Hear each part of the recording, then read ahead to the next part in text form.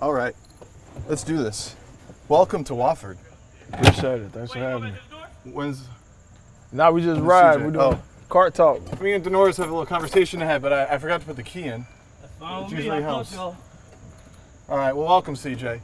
So, Denores, when's the last time you've been in a dorm? 2014 when I was at Buffalo. Okay.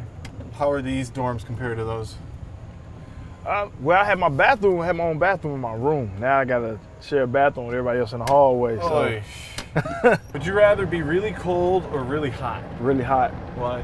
Because I don't like putting on a lot of clothes. And if it's hot, you can always take clothes off and go drink cold water. If it's cold, you gotta put on so many layers, and then who's to say once you put on all those layers, you're gonna get hot and have to take some of that stuff off. So I prefer being hot. I'll take hot any day. When's the last time you did your laundry?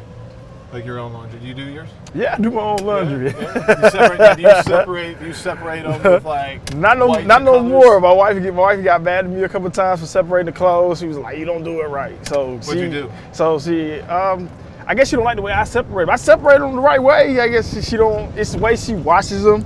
I get that too. It's like I didn't do anything wrong, right?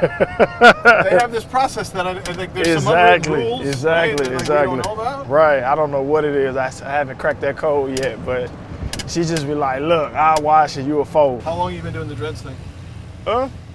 Off and on. Started in college. When you went from having no dreads to then dreads, do you have to up your helmet size? Oh yeah, because you gotta count for the extra the hairspace you using though. So I know like without hair, I think I had a medium helmet, but like now I got a large pretty much. So everybody makes fun of me because I got a big helmet, but I need it. I got a lot of hair, and plus my head was already big before I started growing my hair out. Torrey Smith, what do you know about Torrey Smith? I would take. I don't know. I'm trying to figure it out too. I need one. Walmart, I'm gonna rent a cart. Bike's too much on your legs.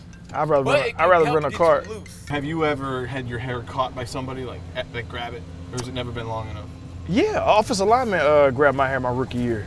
I think he was trying to block me. I don't think he intentionally meant to do it. He was just trying to reach out and like block me, and I kind of slipped the block. And like as his hand was sliding, he kind of grabbed my collar and tugged a bit of my hair. But that. It's still there. It's still there. Right. Well, welcome, Norris. All right, man. Appreciate it. Thanks for having me. All right.